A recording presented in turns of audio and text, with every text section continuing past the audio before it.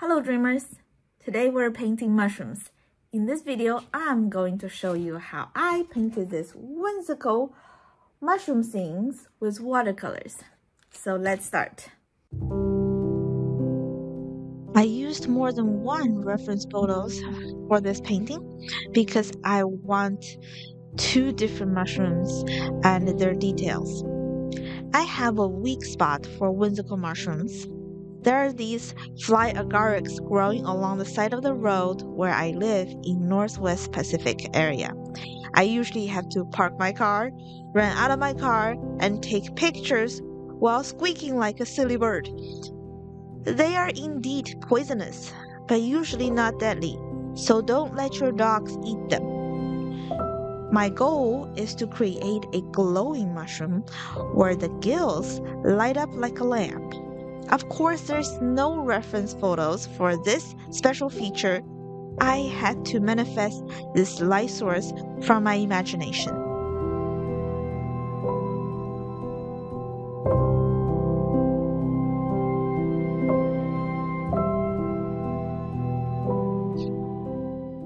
Now that I'm done with masking my mushroom spots, I'm ready to lay down the backgrounds.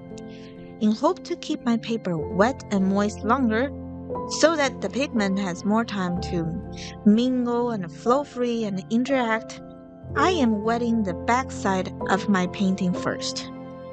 And then flip it over and it will stick to the painting surface, and then I will wet the front. If you have experience with paper drying too fast before you are happy with the mixing process, have you thought about giving this technique a try? Let me know your thoughts on this topic in the comments below.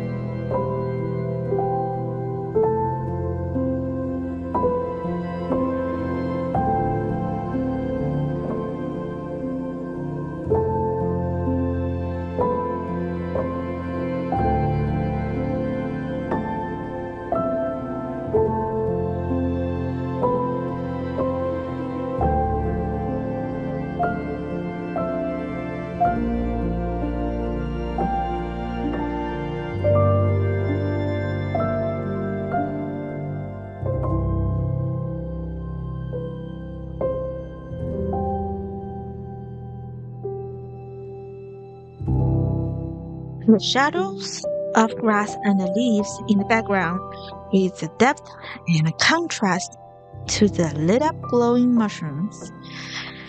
To achieve these dark values, I did a lot of mixing with purple and burnt umber, as well as hooker green and maroon. Basically a party of dark valued complementary colors.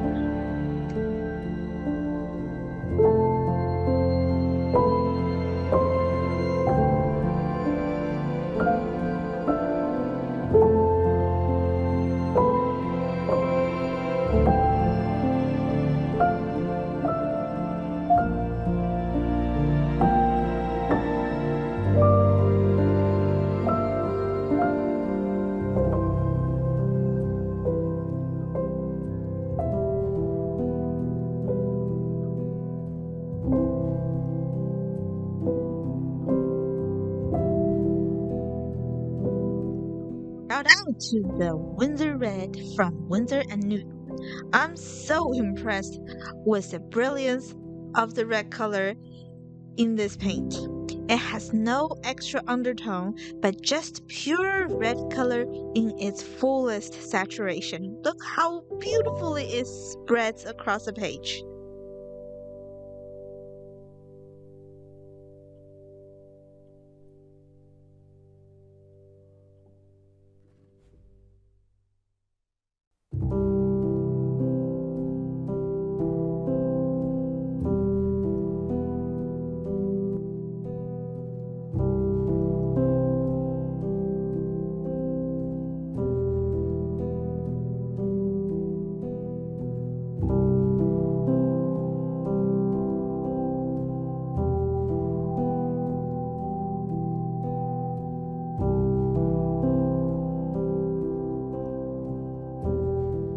Here, I want to share a little about my experience with the logic of painting.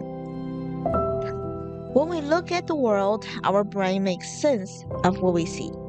Yes, the leaves are green, and the barks are brown, and the shadows are dark. But the feeling we get from looking at beauty is not from the logical wiring of our brain, but from the emotional response to light and the color it reflects. That's why we do not paint the color we see, but the value. Value is the intensity of light and dark, or the lack of light. The trunk of the mushroom is supposed to be brown. Or is it? Or is it turquoise and maroon and purple?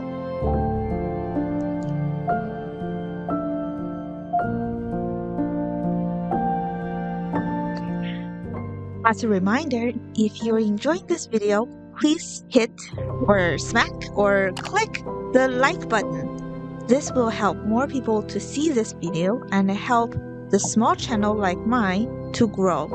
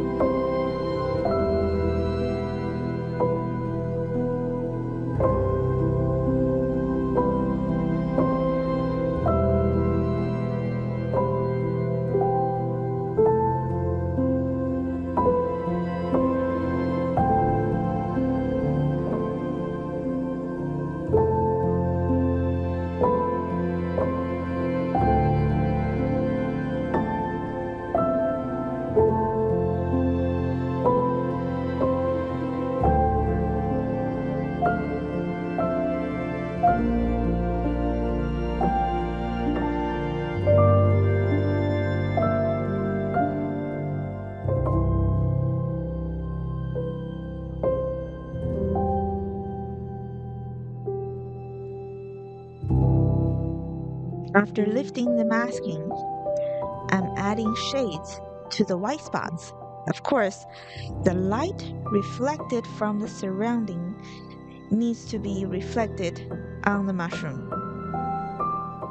Whether it's blue of the night or the yellow of the glow.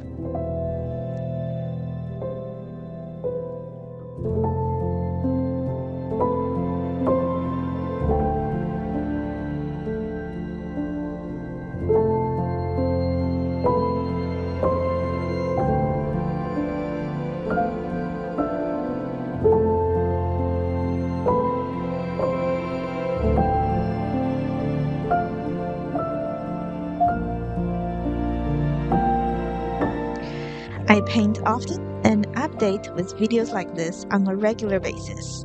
Make sure you subscribe to my channel and hit the bell to get notified each time when I upload a new video.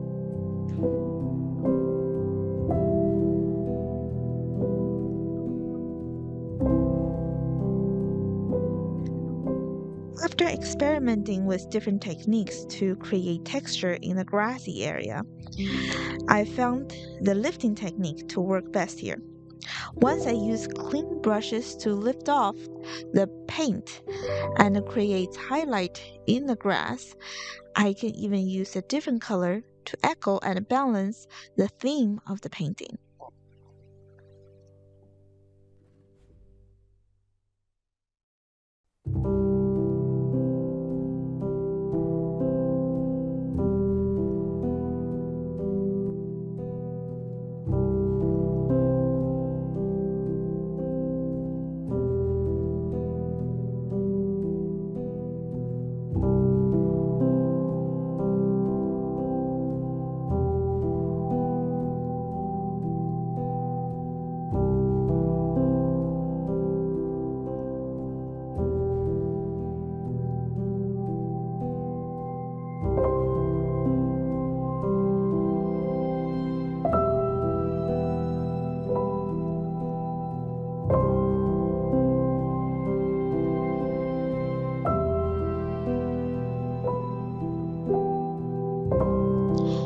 Splash, touch up, and voila! Now watch this next video for more painting. Sip and cheer!